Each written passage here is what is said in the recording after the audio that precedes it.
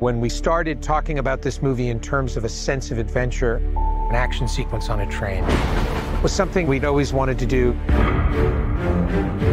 We wanted to build upon the previous films and apply all of that knowledge to something practical and real, and bring this train sequence to another level.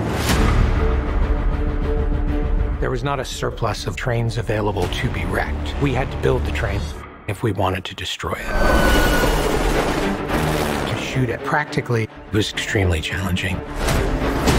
Not just to execute, but also to design all the different train cars that could actually function on a working railroad track.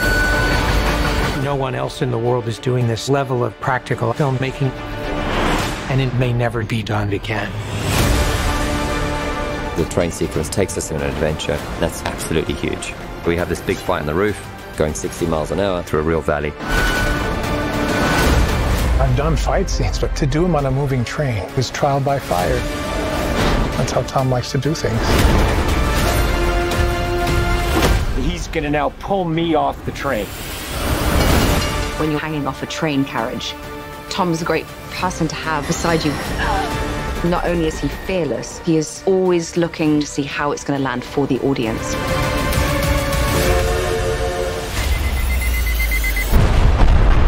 Crash in the train involved multiplying factors of difficulty.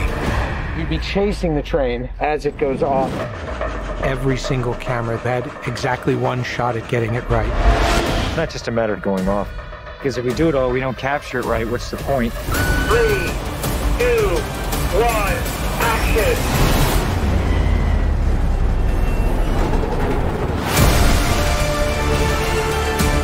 Everything you're seeing in this spectacular train sequence is done to invest the audience in these characters. Hang on! Mission Impossible is the most extraordinary adventure franchise you've ever seen. You could only do it with a team like this and with an actor like Tom.